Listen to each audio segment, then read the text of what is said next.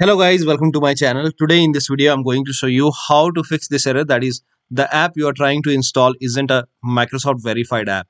So if you are receiving this error message on your Windows 11 computer, then please follow the steps shown in this video.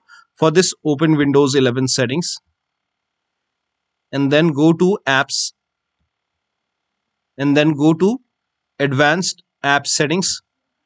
Now over here you can see choose where to get apps, and the option right now is selected the Microsoft Store only. So click on this down arrow and then select the option which says anywhere. Now once you select anywhere, you can try to install any application or simply restart your computer once, and after that you can try to install the application which you want, and you should not receive this error message anymore. Now if you have Windows 11s mode, in that case you have to follow different step.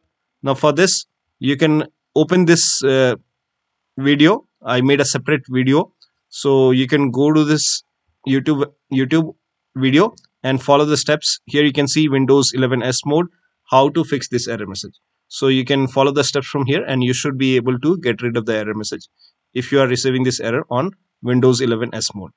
So that'll be all. Thank you so much for your time, and please like this video and subscribe to my channel.